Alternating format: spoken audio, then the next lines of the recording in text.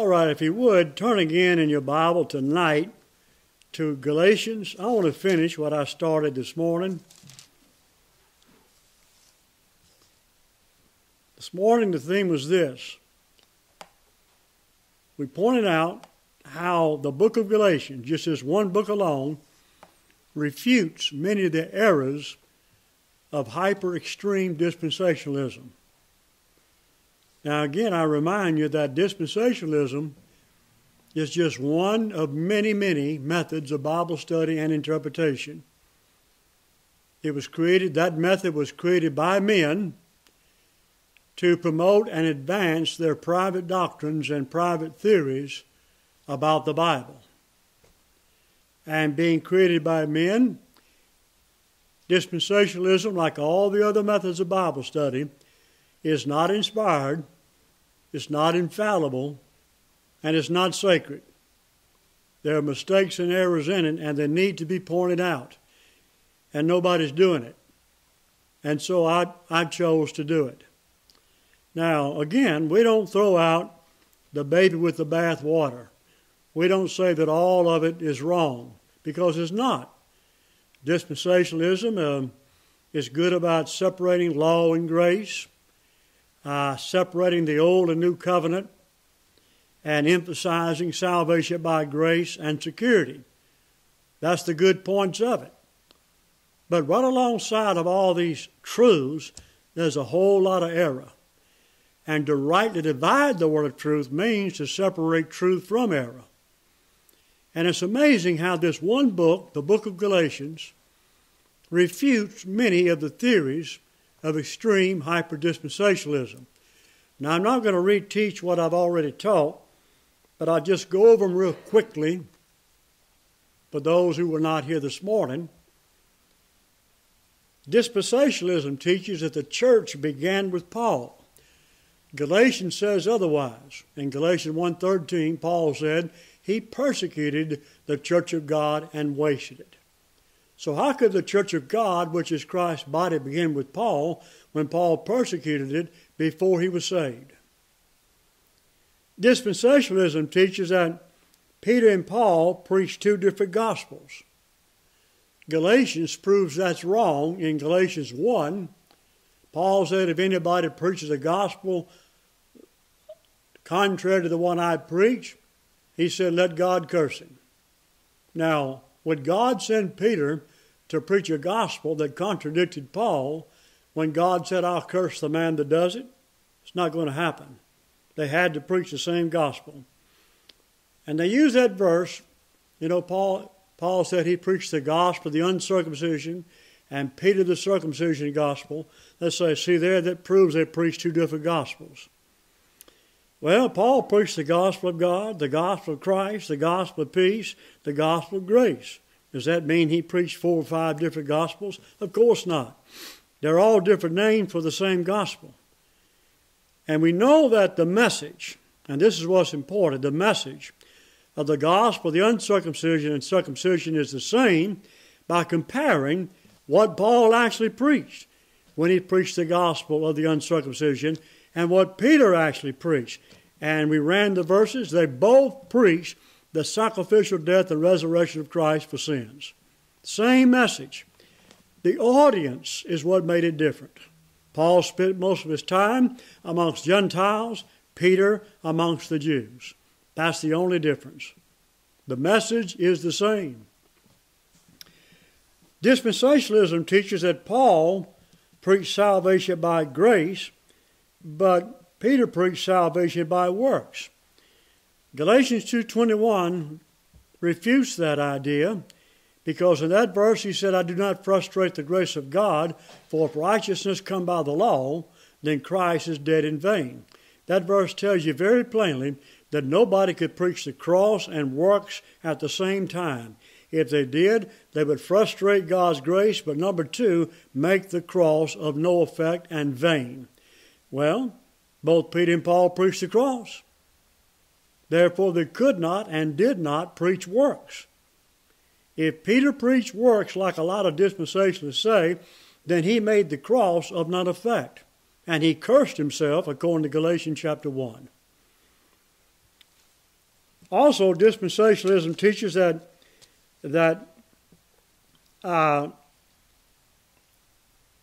Peter was justified by works, but Paul was justified by grace. Well, in Galatians 2:16, Paul says that both he and Peter were justified by the faith of Christ and not by the works of the law. And verse 16, as you know, from verse 14 possibly to the end of the chapter, is a conversation between Paul and Peter. He said, I said unto Peter before them all.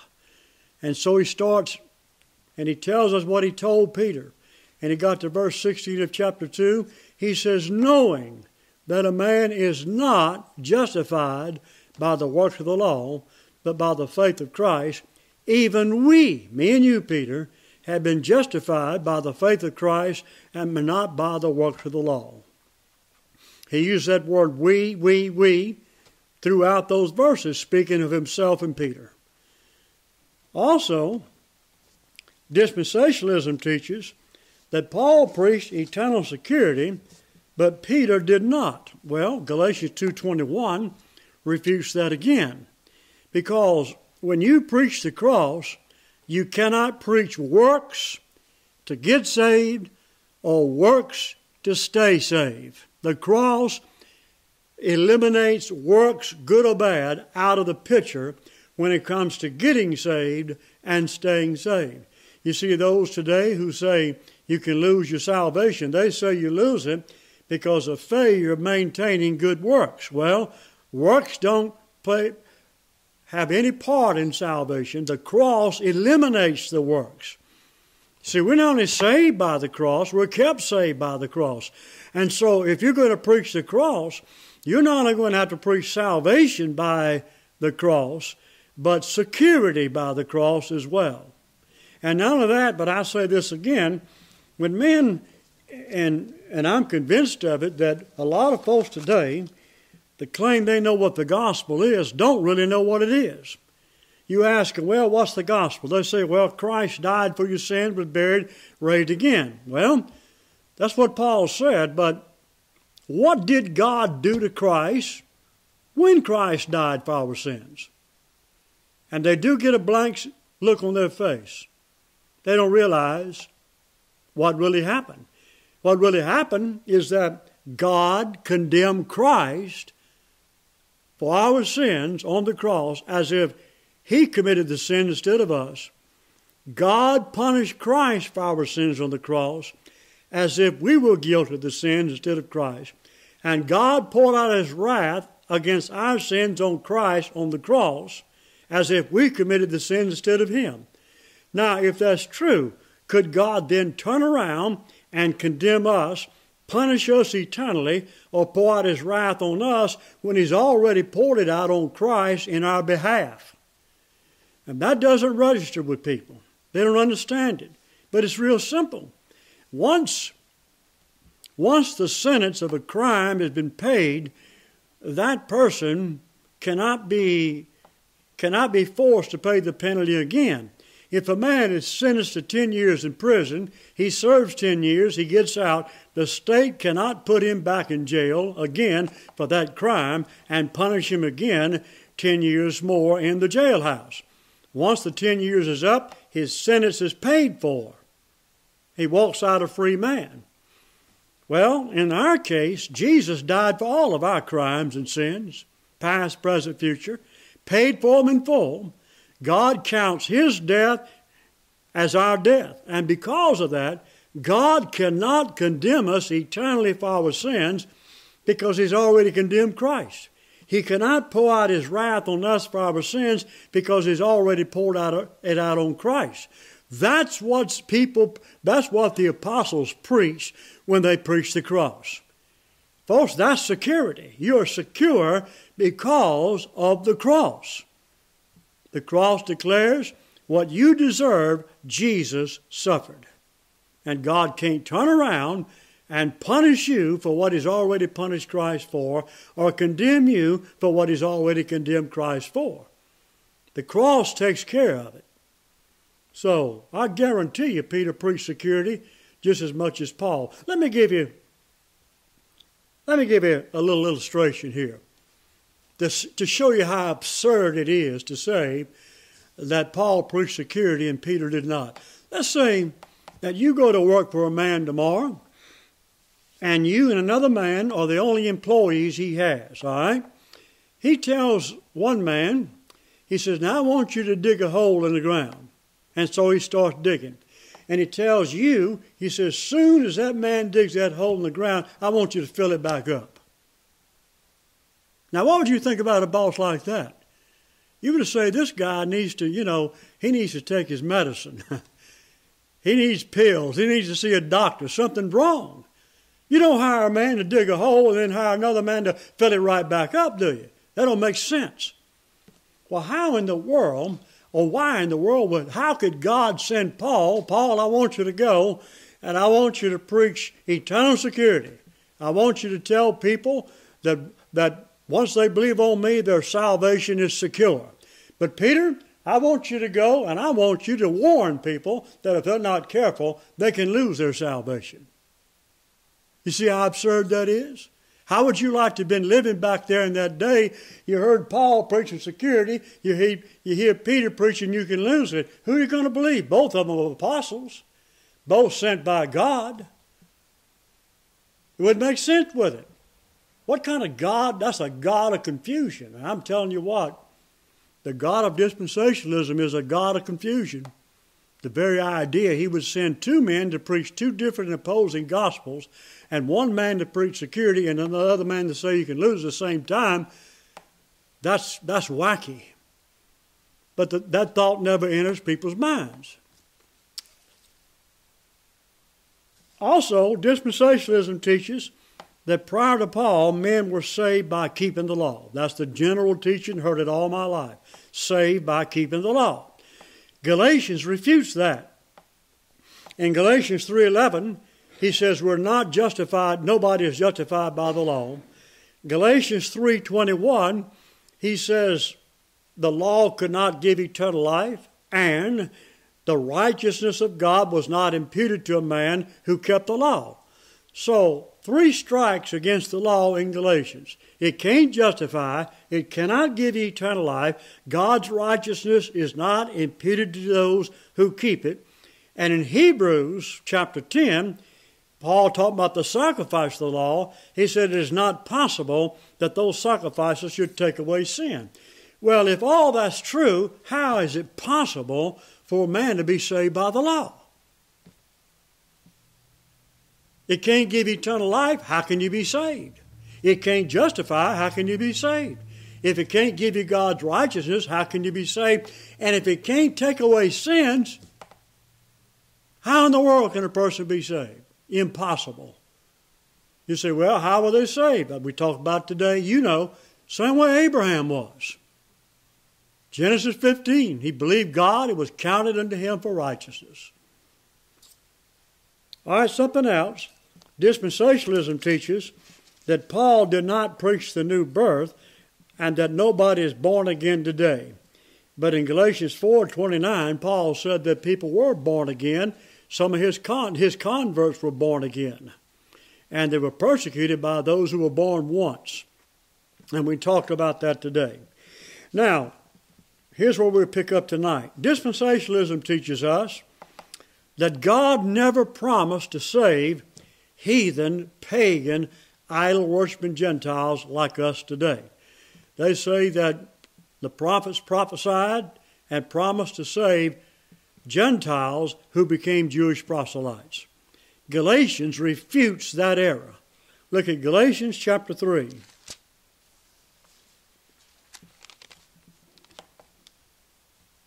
Galatians 3:7. Know ye therefore that they which are of faith, the same are the children of Abraham. And the scripture foreseeing that God would justify the heathen, notice that, through faith, preached before the gospel unto Abraham, saying, in thee shall all nations be blessed. Now, as you know by now in this church, we've gone through this verse many times. In that verse, Paul is quoting a promise that God made to Abraham in Genesis 22:18. He said to Abraham, and in thy seed shall all the nations, plural, be blessed. In thy seed shall all the nations be blessed. Well, he doesn't really clarify or define what that promise means, but Paul does. And he shows us right here that those nations that God promised to bless included heathen Gentile nations. That's the word he used, isn't it? And in Galatians chapter 3, he tells us who that seed was. In verse 16 is Christ. And right here in verse 8, he shows us what the blessing is. He said, in thy seed shall all the nations of the earth be blessed. Well, the blessing is what? Justification through faith, verse 8. So God did indeed promise to save heathen Gentiles like you and I way back in Genesis 22:18.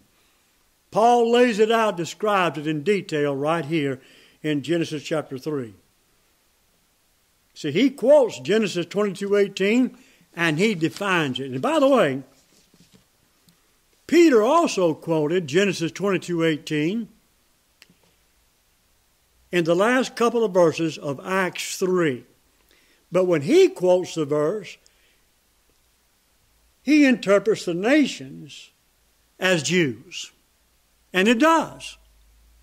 When Paul quotes the verse, he interprets the nations as heathen Gentiles. And it's true. It's all nations.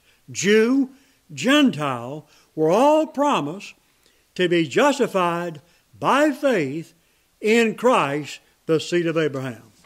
Written right back down there in Genesis chapter 22. I mean, when I first saw that, I jumped up. How the seed is such a blessing. Isn't it wonderful to see a new truth? Man, that's like giving candy to a baby. All right, something else. When we talked about this, I won't go through it again, but dispensationalism teaches that the heavenly city, New Jerusalem, is Israel's promise. They say, well, why is that? They say because their names are on the gates and the 12 apostles' names are on the foundation. But yet in Galatians 4:26, Paul said that Jerusalem which is above is free, the mother of us all. The mother of us all. So we do indeed have a hope and inheritance in the heavenly city, New Jerusalem. And Paul writes about it in the book of Hebrews, describes the occupants of it, and John describes it better than anyone in the book of Revelation. Now, something else we didn't discuss today, but we have in the past. We'll do it again. Dispensationalism teaches that out there in the future, that God is going to change the gospel of grace and send men to preach salvation by works. I've heard that all my life. Hear people still preaching that today. God's going to change the gospel.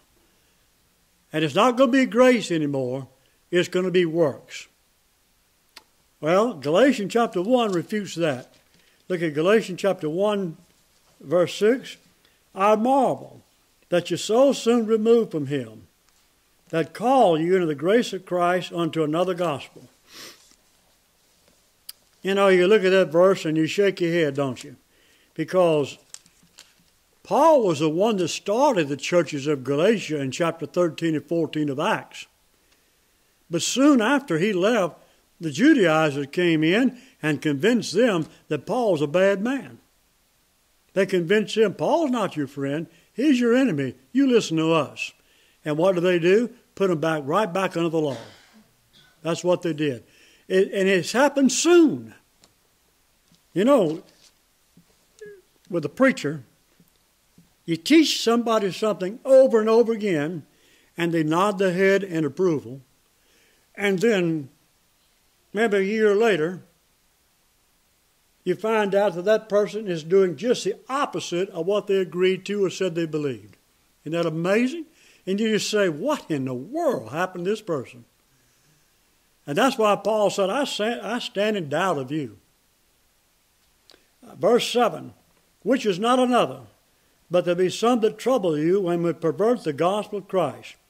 But though we, and Paul puts himself right there, or an angel from heaven preach any other gospel unto you than that which we have preached unto you, let him be accursed. As we said before, so say I now again, if any man is every man, including the 12 or anybody now or future. It's not just now, it's future. If any man preach any other gospel in you than you have received, let him be accursed.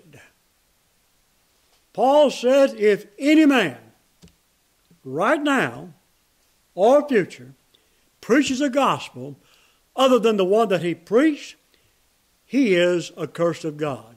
Folks, does God send men today to preach salvation by works? Of course not. He sends them to preach the gospel of grace.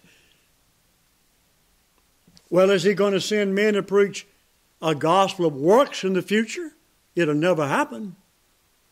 It'll never happen. If a man preaches works in the future, God will curse him just like he'll curse a man that does it today. Don't ever doubt that for one second. The gospel's not going to change. It stays the same. Period. Matter of fact, there's only been one gospel, period, throughout the Bible anyway. Paul said Christ died for your sins according to what? The Scriptures. What Scriptures? The Old Testament Scriptures. It was there in the Old Testament. It's in Matthew, Mark, and John. It's in Acts. It's in the Pauline epistles. It's in the Hebrew epistles. It's all the way through the Bible. It's a gospel of grace. Now it's a gospel of grace in the future. It's a gospel of grace forever. It's an everlasting gospel. All right, something else.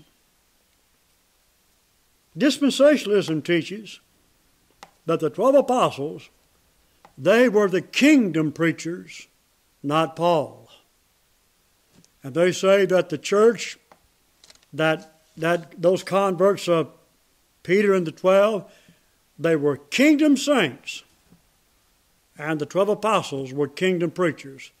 Whereas they say Paul didn't preach the kingdom like the 12, and the church today is not a kingdom church, we're the body of Christ. Well, Galatians refutes that. Look at Galatians chapter 5.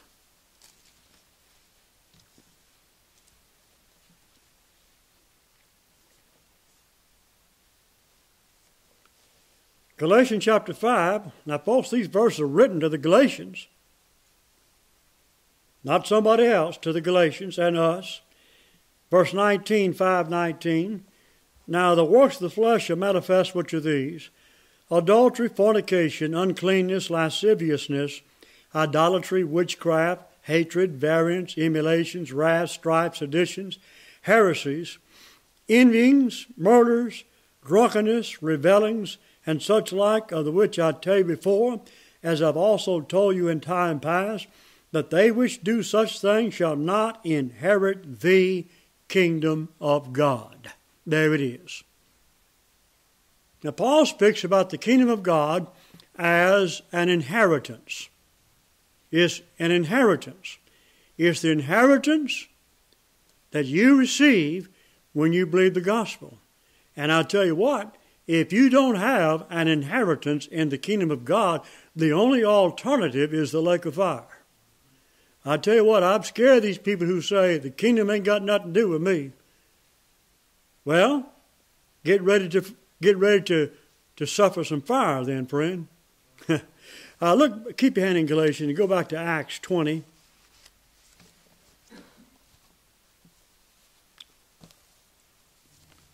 You know, you got to think about this, folks. People today, most people believe what they believe because of what they've heard, and they just simply mouth what someone has told them to say.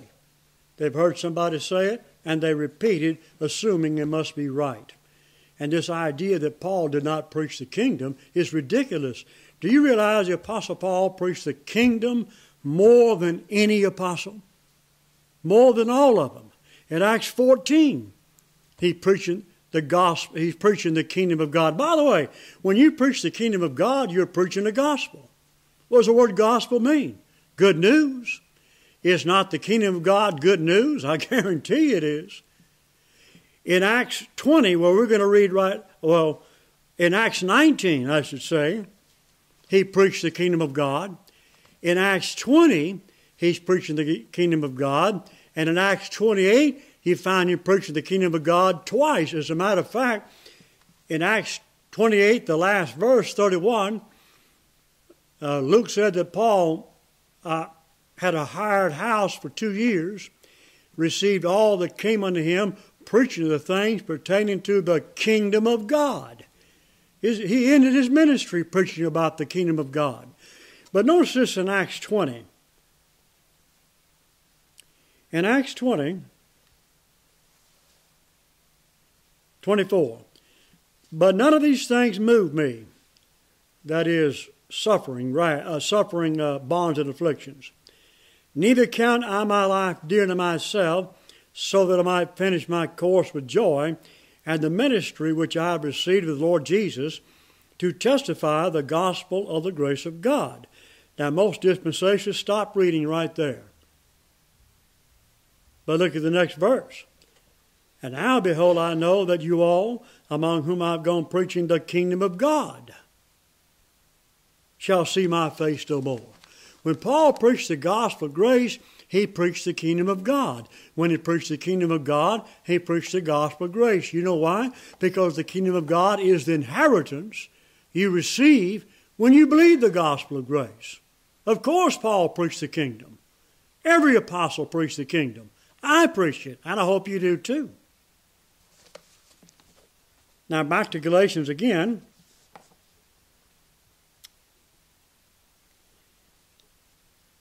Dispensationalism teaches that the new covenant, that pertains to Israel, not the church. You say, why do you say that? They say, well, because the new covenant was made with Israel. The promise was made to them. Well, that's true. Jeremiah 31. He made it with the house of Israel. And so they say, well, we have no claim to it. Well, there's a lot of things wrong with that. And one thing that's wrong with it is that you and I today are partakers of Israel's spiritual things. And one of them is the new covenant. But notice Galatians chapter 4, 21. Galatians 4, 21. He said, tell me, ye that desire to be under the law, do you not hear the law? And the answer is they didn't. They wasn't listening. For it is written that Abraham had 2 sons, Isaac and Ishmael. The one by a bondmaid, his bondmaid, the other by a free woman, that's Sarah. 2 sons, 2 wives. Verse 23, but he who was of the bondwoman, Ishmael, was born after the flesh. But he of the free woman, that's Isaac, born of the free woman Sarah, was by promise. Isaac was the promised seed. He is the seed. God told Abraham, your seed will multiply one day and be as the stars of heaven for number. But for him to have the multiplied seed, he had to have one. And the one was Isaac. He was the promised seed, not Ishmael. See, that's where these Muslims got it wrong. They claim to be Abraham's seed through Ishmael. They claim Ishmael was the child of promise, but he wasn't. He was of the flesh. 24. Which things are an allegory? Okay, what we're reading here is an allegory, a type or figure of something. But these are the 2 covenants, Old and New Covenant. The one from the Mount Sinai, which genereth to bondage, which is Hagar, the handmaid. For this Hagar, Abraham's handmaid, is Mount Sinai in Arabia. See, she's like Mount Sinai. What happened on Sinai? That's where the law was given. And answereth to Jerusalem, which now is earth of Jerusalem, and is in bondage with her children. While we're reading about an allegory of the 2 covenants, On one side, you got Agar, the handmaid of Abraham, and Ishmael, Mount Sinai, where the law was given, and the earthly Jerusalem. Those four items right there represent Old Covenant law. That's what they represent. They're an allegory of it. Verse 26, but Jerusalem, which is above, is free, which is the mother of us all. So on the other hand, you've got Sarah and Isaac and New Jerusalem, the heavenly Jerusalem, representing the new covenant in the allegory. For it is written, rejoice thou barren, Sarah, that bearest not, for a long time she couldn't. Bring forth and cry, thou that travailest not, for the desolate Sarah hath many more children than she which hath an husband. And what he's simply saying to me is that Sarah, a type of the new covenant, has more children than Agar, a type of the old covenant, and that's true. In other words, there's more new covenant saints than old. You know why? Because the new covenant is an everlasting covenant. It never ends. The law did. So it was limited. But the new covenant is unlimited because it's an everlasting covenant. So there's more children, more people saved, new covenant saints than old. And you can see what Paul's doing. He's putting himself in the ranks of the new covenant saints. Now we, brethren, as Isaac was, are the children of promise. We are the children. Just like Isaac was a promise to Abraham, we are the children that were promised to Abraham. You see, God told Abraham, your seed, children, will be as the stars of heaven for number. That's us. That's you and I. Now we, brethren, as Isaac was, are the children of promise. God made that promise to Abraham, your seed will be as the stars of heaven. Well, you know what? You're one of them right now. You ever felt like a star? Well, you are. But as then, he that was born after the flesh, Ishmael, persecuted him that was born after the spirit, Isaac, and Ishmael did persecute Isaac, didn't he? He says, even so it is now, present tense. Paul's writing to people who were born of the Spirit. Who are they? The New Covenant saints. They're born of the Spirit. And they were being persecuted by those born of the flesh only, and the majority of them were the Jews who were not born again. You know why they were not born again? They didn't think a second birth was necessary. They thought that, well, I'm Abraham's seed, that's my ticket. One birth, and they were of the flesh. But other people believed on Christ and were born the second time by the Spirit, and they were being persecuted by the Jews born of the flesh only. It was going on in Paul's day, and it still goes on even today. If you don't believe that, go to Jerusalem right now and try to preach the gospel on the street corner. They'll come get you.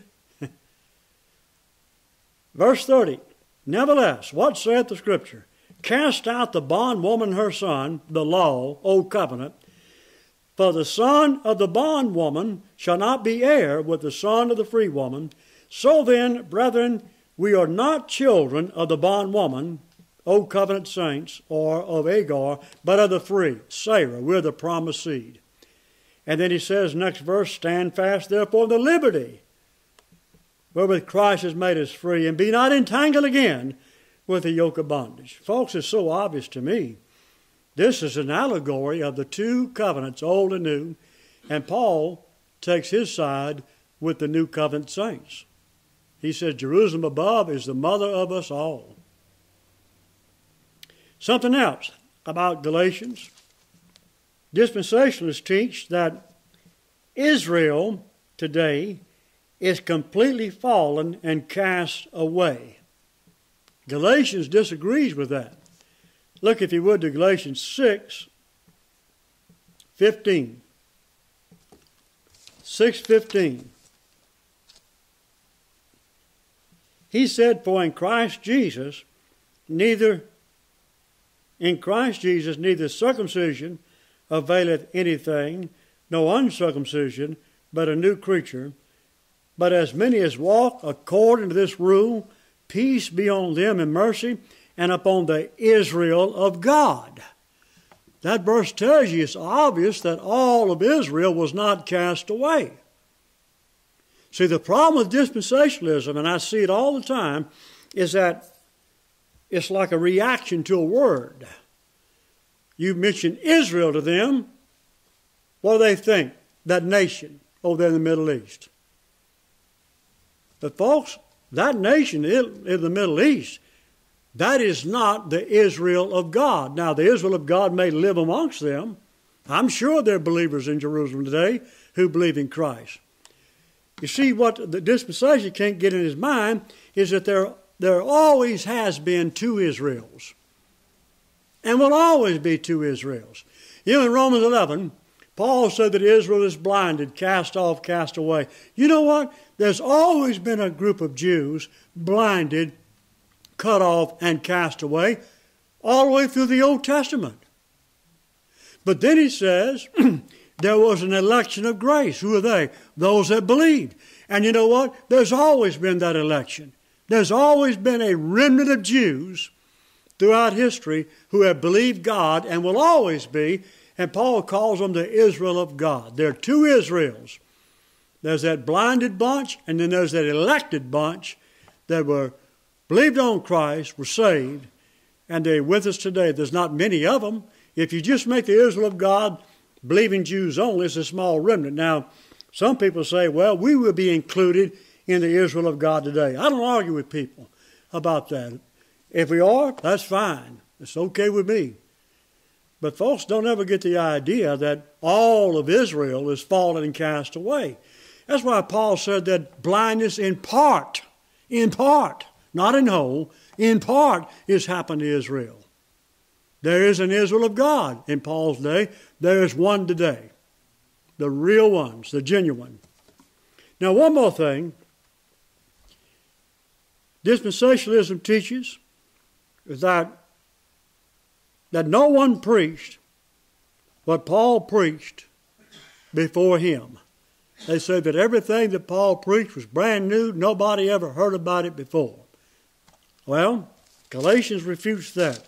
Look at Galatians 1:21. He said, afterward I came into the region of Syria and Cilicia, and was unknown by face unto the churches of Judea, which are in Christ, but they had heard only that he which persecuted us in time past, Paul, now preaches the faith which he once destroyed. So what did Paul preach when God saved him? The faith that he once destroyed. So he's preaching the truth, the very truth that he once hated and despised and rejected. So did Paul preach something new? No. He preached the faith that he once destroyed. And you know what? You read the Pauline epistles and read them carefully, and I've counted at least 60 church doctrines in the Pauline epistles that Paul preached and wrote about that are based on the Old Testament scriptures. He once destroyed them, but then he began to preach them and write about them. The gospel itself, he once destroyed. Justification by faith, righteousness by faith, the new covenant, freedom from the law. Those are the things that Paul fought against prior to being saved. But what he fought against, he began to advocate and preach later on. He preached the faith that he once destroyed. That verse used to really give me problems because I had this idea in my head, but Paul, he preached what nobody else did. That's not true at all. Now, there's no doubt about it, and you know this. Paul took many doctrines in the Old Testament and he blew them up more fully in his epistles, right? It's like that verse in Genesis 22:18. God said, Abraham, in thy seed shall all the nations of the earth be blessed. Well, you go back there and read that and just pretend like you never read the New Testament. And you say to yourself, well, what does this mean? It's there, it's black and white. What does it mean? Paul blows it up. I mean, he expands it in Galatians chapter 3. And that's true of many doctrines. Paul took the Old Testament and explained it probably better than anyone in the New Testament. That was his ministry. I say that everything that Paul preached can be found in the Old Testament, including the so-called mystery of Ephesians chapter 3. It's written down back there, but nobody, you know what a mystery is. A mystery is not a mystery because it's not written down prior to its revelation. No, a mystery is a secret that God writes down in black and white, but he keeps it a secret from the understanding of men until he chooses the right time, place, and man to reveal it to. It's back there, but nobody understands it until over here in the New Testament. And that's the way it is with many of Paul's doctrines. He lays out doctrines, explains them fully, that are not so full in the Old Testament. But nevertheless, those are just examples of how the one book, the book of Galatians, 6 chapters, destroys many of the extreme doctrines of hyper-extreme dispensationalism. And I emphasize that extreme hyper-dispensationalism because when I first got saved back in 1966, I went to a church, Dr. Henry Gruby, all you people know him, you've heard him preach. He was a dispensationalist, but he was a sane dispensationalist. Let's put it that way. That's the way I call him. And that's the way it was in those days. And those men back in those days, they didn't teach this kind of wild stuff you hear today. They emphasized salvation by grace, eternal security. They emphasized freedom from the law, and we're under grace. And those things need to be taught. That's sane dispensationalism. But this idea that God sent two men to preach two different opposing gospels and doctrines at the same time, where did that come from? It didn't come from God or the Bible.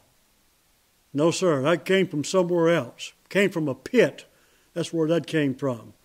So, again, we say we're not throwing the baby out with the bath water altogether. See, one of the problems that people have, and I've seen it happen many times, people see the errors of dispensationalism and they go to the other extreme, on the other extreme, they get as far away from it as they can. And they get involved in some other wacko stuff over here. Got to be what? Balanced. Balance it out. Weigh the evidence and have a balanced ministry. The truth is always somewhere in the middle. And I've heard Brother Troy say that, and he's right about that. That's a good saying. All right, thank you all for coming tonight.